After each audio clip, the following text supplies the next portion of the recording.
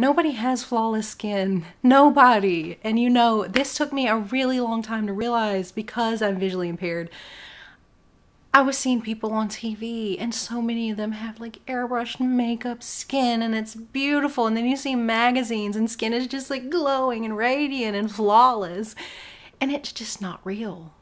Welcome to my channel. I'm Dani Marie AUC and today we're gonna have a little fun with makeup. Let's jump in.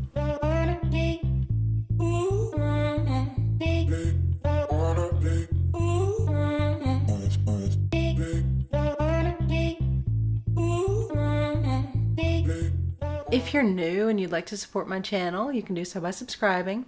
If you'd like to support my channel otherwise, you can do so by liking, commenting, and sharing. So I did a recent video, which I will link above and below in the description, where I talked about the struggle of finding a foundation for my very pale skin. For those of you that are new here, I have something called albinism, and it affects the level of pigment in my skin, hair, and eyes. It also has some vision issues along with it, and because I have albinism, I am legally blind. I will be sort of hinting on the challenges of that as we go along. Needless to say, makeup has been a challenging journey for me over the past few years. I didn't start really wearing makeup until I was well past 18. And when I did, I didn't really have anybody who could teach me in person. So I learned from various YouTube videos and YouTube tutorials. That was how I learned to do makeup. And of course, through a bit of trial and error and actually trying things out for myself to see what was going to work for me. So it was a fun adventure. When I first started, there were not a lot of makeup lines, especially foundations, that cater to someone with as fair of skin as I have. And so that was a real challenge when I first started. I want to share with you guys my everyday makeup. And when I say everyday makeup, I don't actually mean that I wear makeup every day, honestly. But this is what I normally wear in streams or in videos or when I feel like wearing makeup when I go out. But honestly, I don't wear makeup very often. One, because where I live, it gets very hot and humid, and it's quickly approaching summer where hot and humid meets its peak. And it's just, makeup adds so much heat, you know? It adds so much heat, and then you have to worry about it melting off. Two, my eyes are very sensitive, so even the little bit of mascara that I wear sometimes will start aggravating my eyes. And three, I still wear my mask when I go out, so the bother of worrying about whether the makeup's gonna end up all on the inside of my mask or whether my mask is gonna smear my makeup and when I take it off, I'm gonna have like lines all around here on my face and stuff. So I don't wear it very often, and that's fine. There is nothing wrong with wearing zero makeup if that's what makes you happy. I just want you guys to know that. This video isn't a, oh, you should wear makeup, you know, kind of video. That's not what I'm about.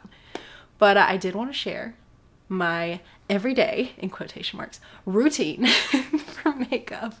So this is my, you know, my makeup station at my new house. I used to have a bathroom, a very large bathroom where I would put my makeup on, and how I would do it is I would get very close to a large like full-length mirror that I had mounted on the wall. And that was what I found was best for me when applying my own makeup and actually looking at it while I was applying it. I don't really have that option here. I have it on my closet door, which is on the other side of the bedroom. So I do walk over there when I'm putting things on to check, especially. So for those who can see, I have one of these makeup mirrors. It's probably dirty. I don't use it religiously. But it's one of the ones with one side is regular and the other side is magnified. And it has a light on it, but even on the dimmest setting, having that light right around the ring where I'm looking at my face is just too intense for me. So part of albinism is that I have light sensitivity, and that means that I struggle with regular makeup mirrors. So that's just one of the things I deal with. But let's get into this makeup routine. The first thing I do after I clean my face and usually put sunscreen lotion on my face as well, I try and wear that every single day because I lack pigment in my skin. I am also sensitive to sun. I use this Benefit POREfessional. It's just meant to decrease the look of pores on your skin, and I just use a little bit of that. Rub it together a little bit on my fingers. And then, oh, I forgot to take my glasses off, of course. I was actually using them to make sure I was in frame. But I just rub this on my face. It feels very smooth, like it might have, I think they make these with silicone. Now, I could be wrong, but I think they make these with silicone. So I just smooth it on my face. And then, of course, we'll put the lid back on. Now, next is foundation. I actually don't do all the concealer underneath my foundation or on top of it for that matter. I like to keep things fairly simple. If you guys want a rundown of all the foundations I've tried recently and in the past, please check out the video that I linked in the beginning of this video and in the description below. But the one I use currently that I really like is this Clinique Even Better. This is in the shade 0.5 Shell. And it's a very nice light makeup, but I did recently try this. This is L'Oreal True Match in C0.5. I have a cool undertone, and sometimes it is hard to find light shades in a cool undertone. And I actually really think this matches me well. But today, because this is my everyday look, I'm actually going to use this Clinique foundation. So how I apply this is, I put a little bit on the back of my hand. And then I get my brush. I do use a brush to apply. This is an EcoTools brush. I think it has the word Complexion in the name, but I can't remember exactly. So I just dab a little bit and then I start spreading it around my face. Now, how I do this without often having to look in a mirror is I just do it methodically. So I usually start with my forehead and work my way down my nose.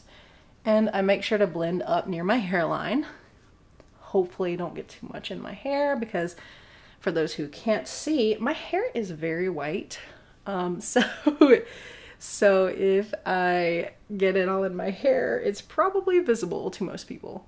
But I work it on my nose, then I start working around my eyes, my cheeks, of course down my temples for my forehead. I make sure to connect those and blend it before I forget what I was doing, you know.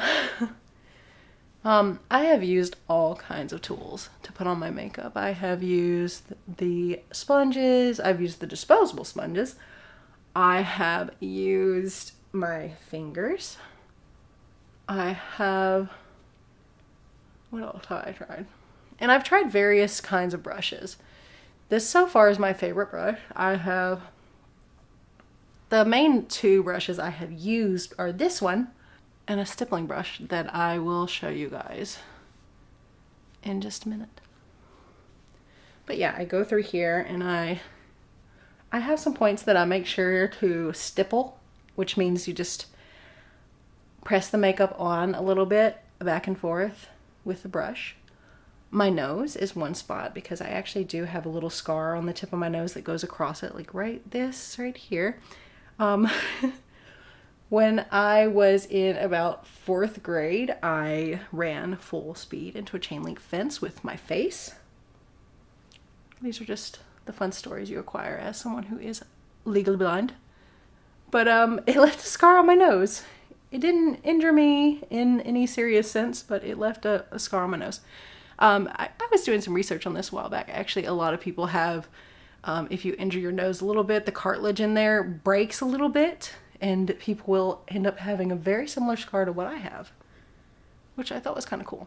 But also, I sometimes will get blemishes. I had one kind of down here on my chin that I will stipple over a little bit. I used to deal with a lot of acne and cystic acne, so I do have a little bit of texture on my skin, and it does make me self-conscious. I have a little bit of scarring above my lip. I'm just gonna point all of this out for you guys. But that's okay, you know, that's what we're about here. I just like honesty. Even if that means pointing out all of my flaws for you guys. But I'm very happy with how my skin looks now compared to what it used to look like. When I was 18 or 19, I was able to go to the dermatologist, and after, oh gosh, after it seemed like a couple years, I was finally able to get most of my stuff cleared up. Now, like I said, I would usually go look in the mirror by my closet, but I'm gonna look right here in this one. Just make sure I can't see any obvious spots that I missed. I see my nose still looks a little weird. So I like to go back over my nose. Sometimes I will add just a little bit more foundation, which I think I will do now. Just like a dot on here. I can get it to come out the bottom. Okay. A little bit for my nose, and I will have to blend this really well because that was actually more than I intended to put on there. That's okay.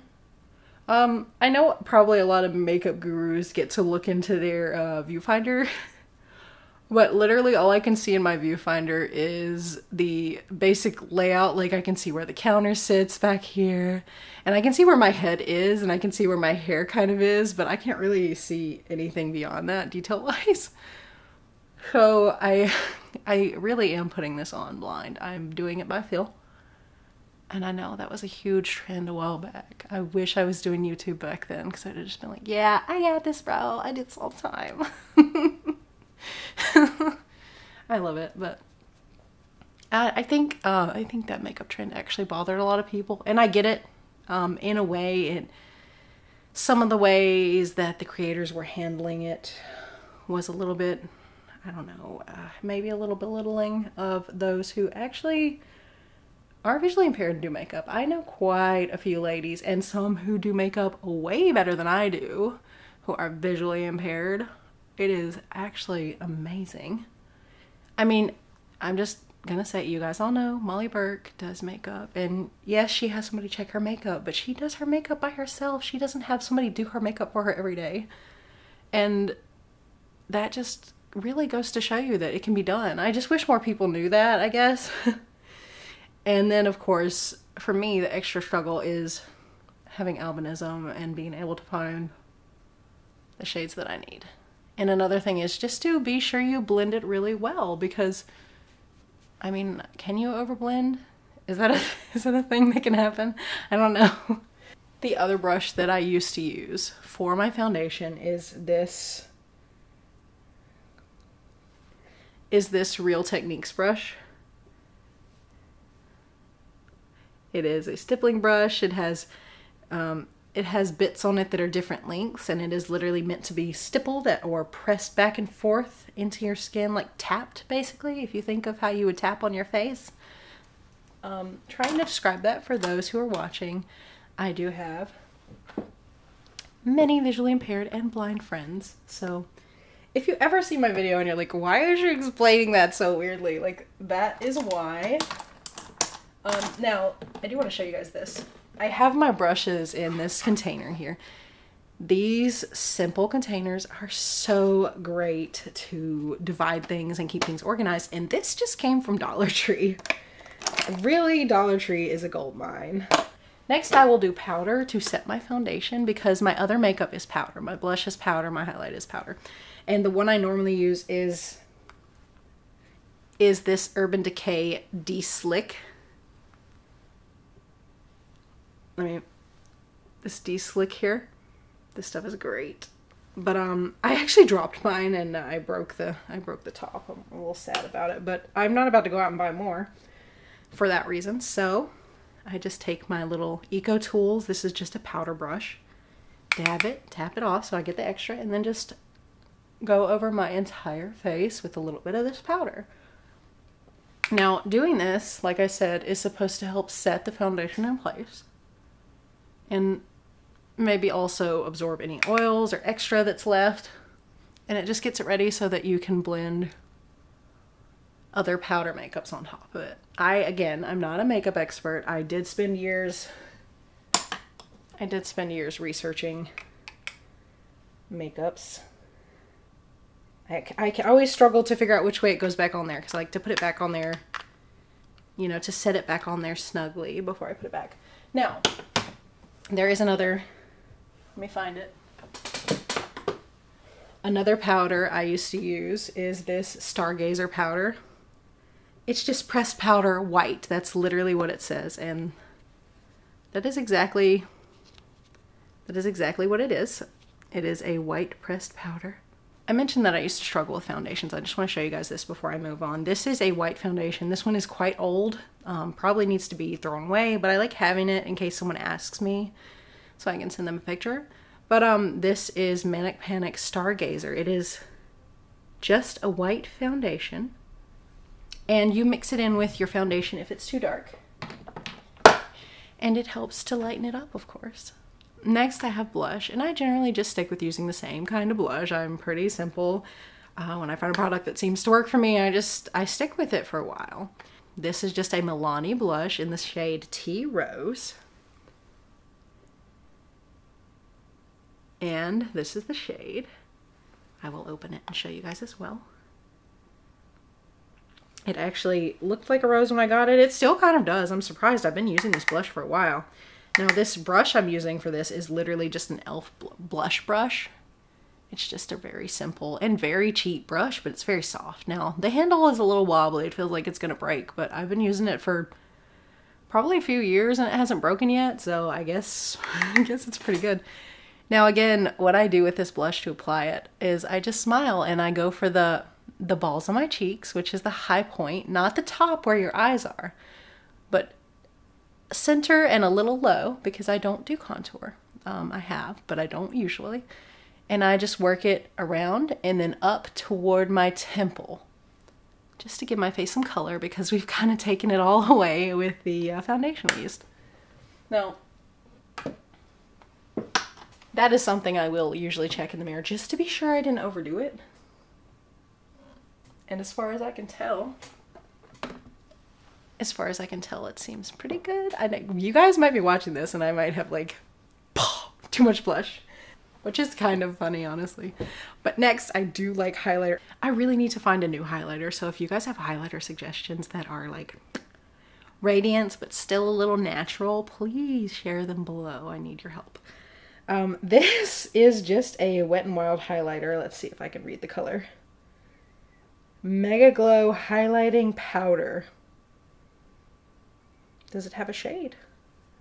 Oh, it's at the top. Hold on. Okay, to get my phone out to read this. But this is Wet n Wild. I can read the front. It just says highlighter powder in Blossom Glow. So this is just the one I've been using for a little while. Again, if you guys have suggestions. Ooh, I can't always remember which side opens. But I use a Real Techniques highlighting brush. It's kind of a teardrop shaped brush. So you can get a good bit on here, and then I tap a little bit off, and then I go under my eyes right above where I put the blush and just kind of swipe it up a little bit, because what you're doing with this is you're trying to highlight the parts of your face that you want highlighted.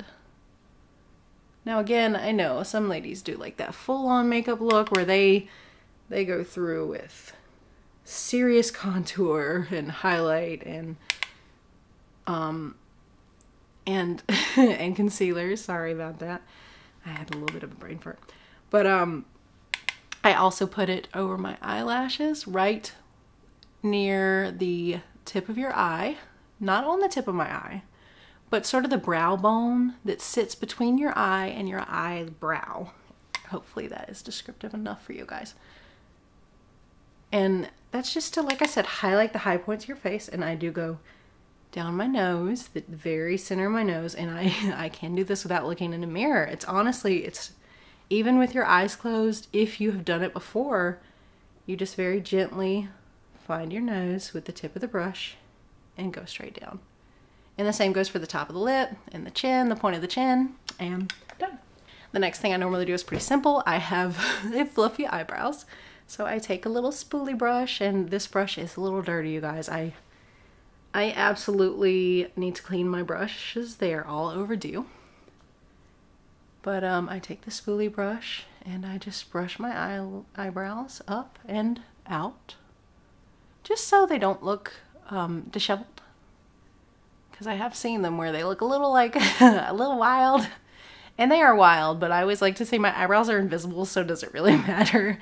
Next, I have another Urban Decay product. I actually have found so many useful products in Urban Decay. This is actually their all-nighter de-slick makeup setting spray. Now, I finally broke down and bought the full size because I've gone through 2 or 3 of the sample sizes, and I'm just like, you know what? I should just get it. I've been using it. I like it. So this, I just... should have done it with my mouth open though. That does not taste good. I think it is generally meant to just help blend the powders together. And that one is supposed to, well, de-slick, so it's supposed to help reduce oil and things like that. Next, and I have showed this off in a short video because this is my holy grail. This is my holy grail product, I would say. And for anyone who has albinism and is going for that just natural albino look with the white lashes like this, I highly recommend this. It's an Urban Decay product again.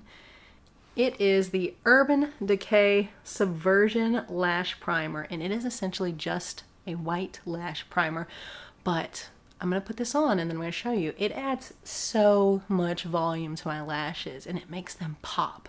So I get to keep wearing, you know, my natural lashes in their natural white color, which I know is probably weird for some people, but I do get compliments. I have learned to enjoy them at this point in my life. I used to hate them, but... So I can put these on actually without looking in a mirror. It's actually very easy. I get this very close to my eye. I find the very tip of my eyelashes, because believe it or not, you can feel when that touches the tip of your eyelash. And I just slowly work my way down to the inside of the eyelash and I spin the applicator to make sure I get a very full application. It's a little weird to do while talking, but I get a very full application. And I do the same on the other side. I do my top lashes first. I think I have a hair actually right here somewhere, but I can't find it, of course. I just do the same thing. And spin. And slowly work around to the inside of the eye. Trying to be very gentle because I have poked myself in the eye. I have definitely brushed this all on the underside of my waterline. Not pleasant. But then I just very carefully brush this toward where my bottom lashes are. Now these are very hard to get for me. I know people like to use sample size mascaras with the smaller applicator. Some people like the applicators with the ball on the end. I just haven't had a lot of experience with those because, well, this is the mascara that I use. So it's the applicator I use. I mean, you know, I'd say I'm limited. I have used clear mascara primers before. Like, I don't remember which, but there was a drugstore brand that made a clear one. There's probably more than one now. And it just didn't do much for me. So I didn't use it for very long. Now, what I do now is I will take my 2 pointer fingers or whatever, 2 matching fingers, however, whatever your preference is. And I will just make sure to, like when people curl their eyelashes, I just push the top eyelashes up, make sure they're all headed in the right direction together. And I do the same thing with the bottom lashes.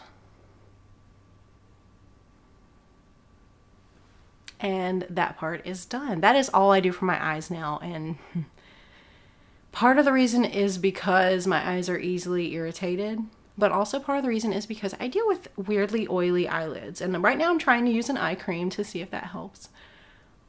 If you guys have any recommendations, please let me know. What I end up having happen is that my eye makeup will look pretty good, and then they will get oily and they will start running together. And yes, I have tried various eyelid primers. I've tried different types of eyeshadow, including the creamy kind, including powders. I've tried different application methods. It always runs and pretty much looks gross. Next, I do lips. Now I always exfoliate, and I don't actually use an exfoliator. I actually use these little waxy lip balms. These are the EOS ones. I'm sure there are other ones you could use. This is just kind of what I got in the habit of using. So I put a little bit of this on my lips.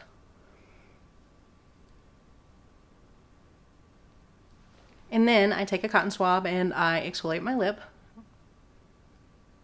And by exfoliate, I simply mean that I'm rubbing the cotton swab around my lip, partially to exfoliate and partially to rub some of the wax lip balm off.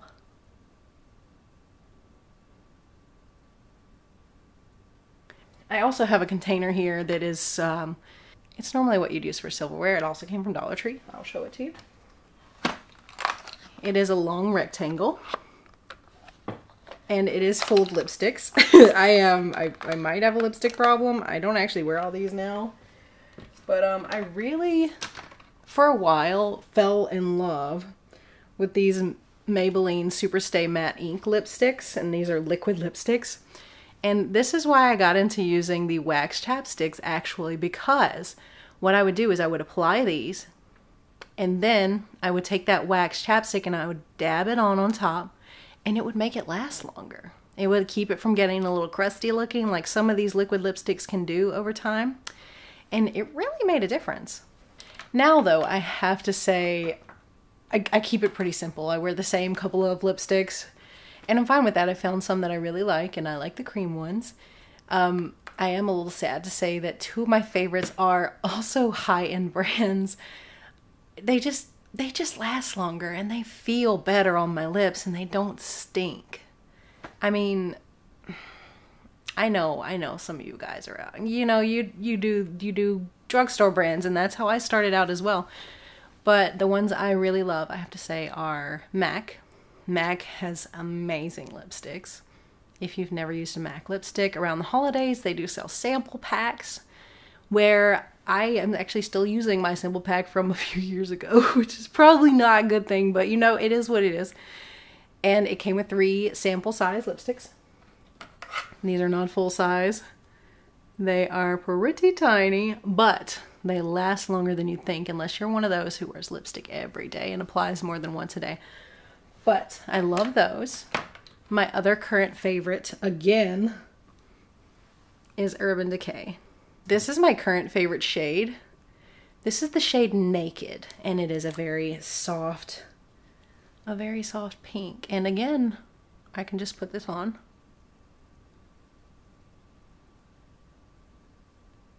I feel.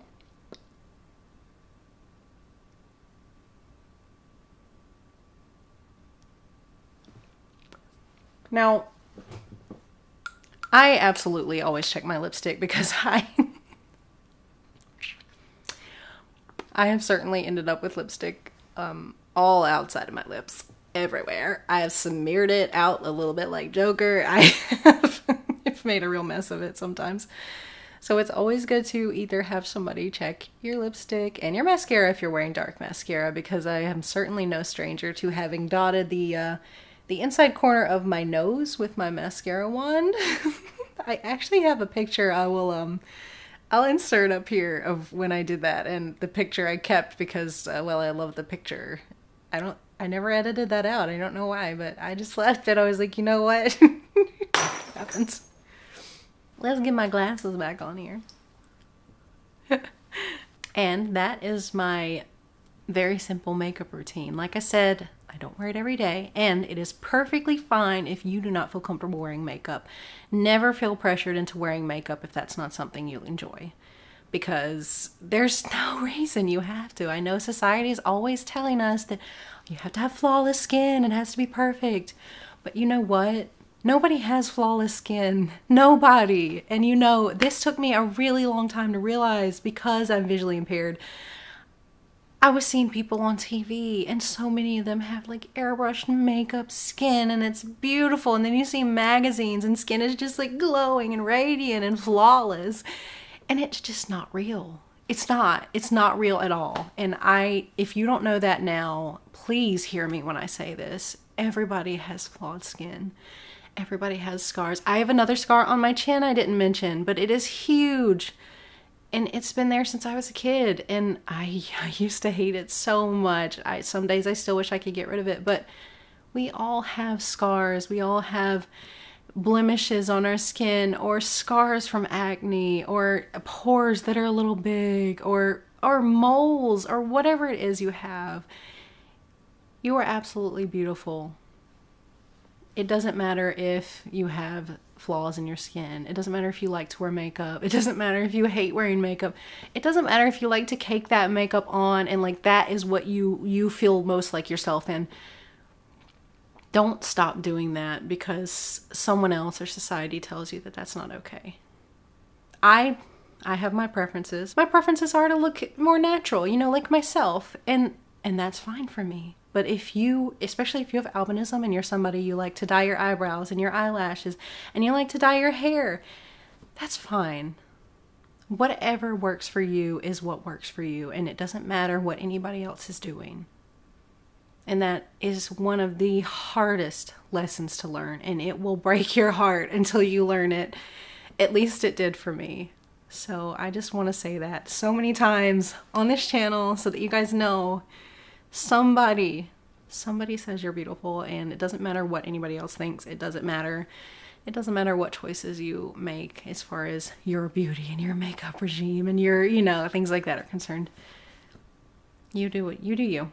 I say it all the time, and it is so true, and I really do mean it. You do you. It's not a sarcastic retort when I disagree with someone. It's true. You do you. That's all you can do. So, if you guys have makeup questions and suggestions for me, feel free to drop them below. I do love answering them, and I love hearing suggestions for different makeups to try. And again, if you want to know what foundations I have tried in the past, check the description below or check my, I think it is hair and beauty playlist. I'll link the playlist above here. Let me know. Do you guys prefer makeup? Do you hate makeup? Do you cake on makeup because you love the way it emphasizes your face? Like, is that your thing? Nothing wrong with that. And I'm not saying cake in a negative way, I promise. I just mean some people like their layers, and that's cool. Thank you for being here. Thank you for supporting my channel. As always, you are wonderful people, and it means the world to me. But until next time, stay curious. Bye.